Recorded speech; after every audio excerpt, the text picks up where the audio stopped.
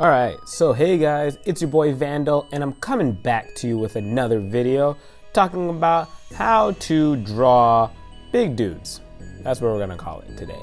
But before we get into this video, don't hesitate to hit the like button, don't hesitate to subscribe for more videos, and hit that bell when you want to hear things that I have to say about drawing.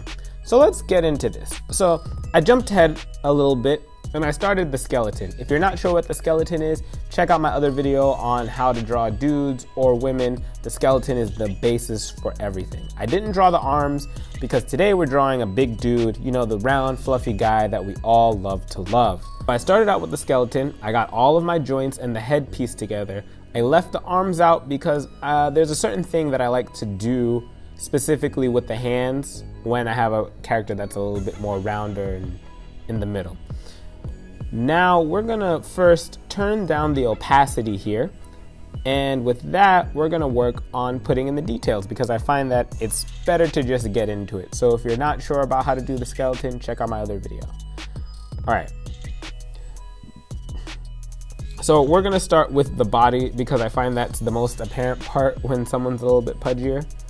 So what we're gonna do is, let me lower this down to 7. It's now 7. Oh, that's a little too skinny. Let's put it on 12. All right. So now we're gonna have just basically similar anatomy before with the dude. We're gonna draw a dude today. There's no specific character where this is from. I'm just gonna be drawing a character that's a little bit rounder. It's a challenge to myself and to help you guys understand how that anatomy works as well. One of the other things that tends to happen with dudes that are a little bit bigger, they have what you would call the boobs de men. And I like to show it like this. There are many different ways to show it, but they tend to be almost like a little bit like breasts, but they're not. I would say that they're a little more saggier and not as nice. So I would leave it just like that. Now, the interesting part that we can look at right here is right around here is the spine, right? So in the spine, generally when you're a bit larger, you're going to have, let's turn the opacity down a little bit more. I don't like how it's still a little too bright, because that's some really dark lines.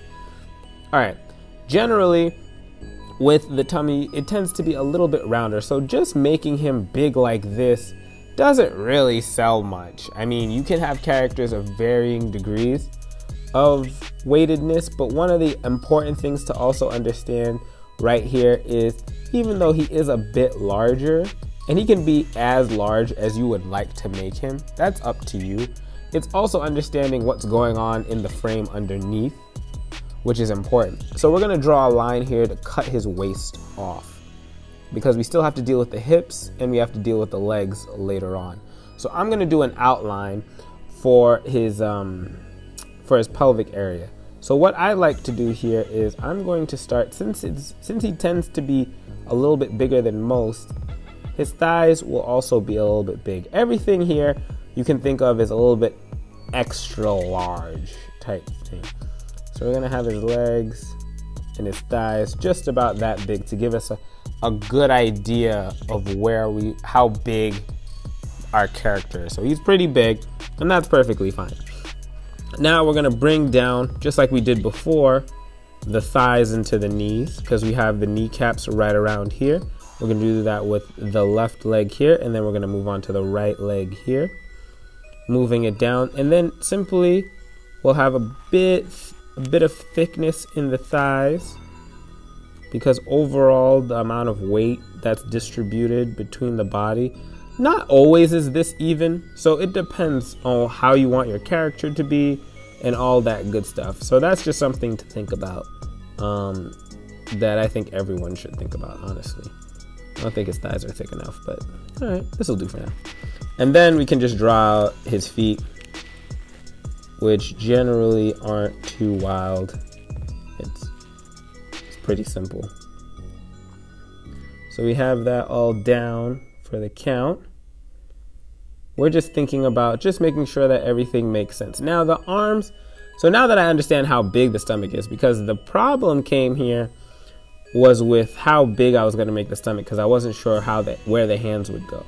So the hands also themselves, depending on the character, could be a little bit muscular, but they're definitely going to be thick. So let's go down to the next first layer and make sure that we have our skeleton in place for those arms. So let's see.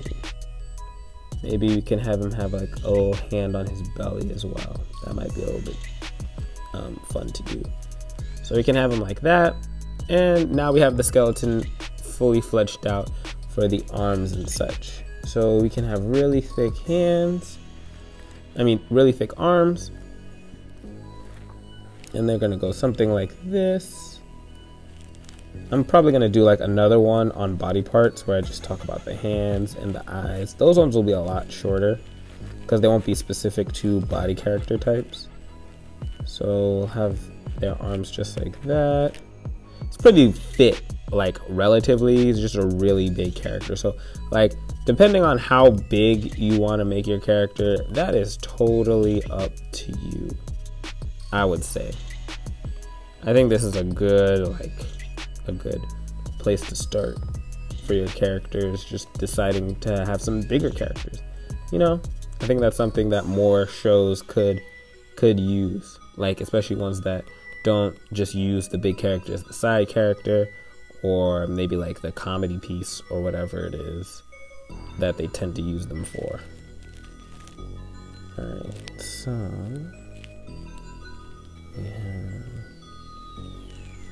here we have the fingers done. I'm not gonna go too detailed. Alright, this, just make sure everything is generally proportional. I mean, we're never perfect. We're always trying to, strive to be better on this channel. Alright, so we got the arms, we got the legs, we got the body. Now the face. Now the face, normally, what I've taught you guys in my other video is my general face here tends to be like this. It can be like this, but I find that characters, let me finish it out. Usually I go for like the simple, simple face like that. And also his neck might be a little bit more thicker due to having a little bit more girth. Now, I'm gonna augment his face a little bit. First of all, I think that he should have a little bit more curves in his face. So we're gonna curve out the face like this. Boom. And then we're gonna curve out the face like this. Boom. We're gonna add a little bit more chunk, because like I'll show you guys with some circles.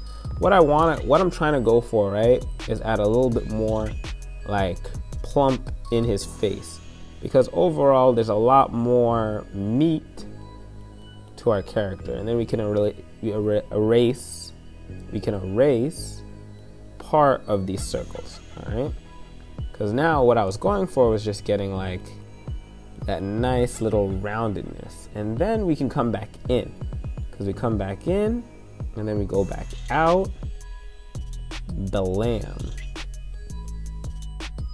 So your head doesn't have to look like this. I just like accentuating like a lot more parts are rounded than they are. And then we're gonna have our guiding lines like we talked about in the face.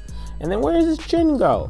There's a little chin right here, which can supersede the neck, because normally the face would have went outward. So now we have our character. We have the template for our character. Let's spend a little bit of time in time lapse filling it out, and I'll be right back to you guys after I'm done this. Give me 1 second and we'll finish up the video at the end.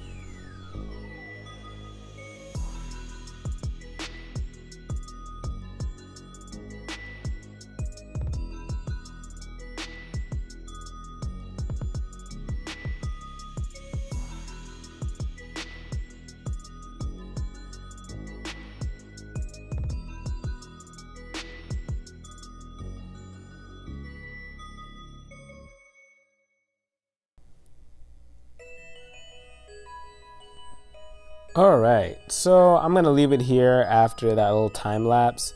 It should be a pretty apparent like what I was going for.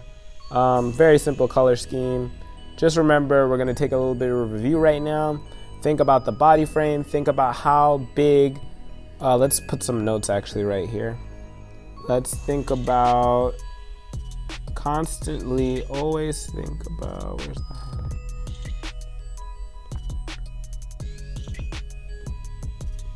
Think about the midsection, which is very important. Think about the thighs, they are also very important. The face is also important. It sells a lot of the weightiness of your character and how big that you want them to be. I think that depends on you. Thinking about the size, overall proportions should match to each other. It might be a little bit weird, but you could play with it too. Having a character have different sizes in different places, maybe that could be something to their character or a part of their overall aesthetic. I like for a nice uniform character, makes them really solid overall. But those are the things that I have to say today about how to draw a big character. Remember them always, and I think in the coming weeks I'm going to change up this content to maybe focus more on body parts. This time we're going to look at more so like fingers, toes, legs, more like detailed anatomy, which will help myself and help you become a better artist, and that's what we like to do at this channel. So if you enjoyed what I had to say, don't forget to subscribe, don't forget to hit that like button. I hope this taught you something. I had a great time doing this, and I think I'm going to put this character in my comic Infinity Love later in some chapters. I think I'm going to name him Cupid. Like, this is going to be his initial design because he's full of love. It's a nice jumping off point. So yeah, guys, I'll talk to you into the next one. I'll talk to you guys in the next one. Peace, boy.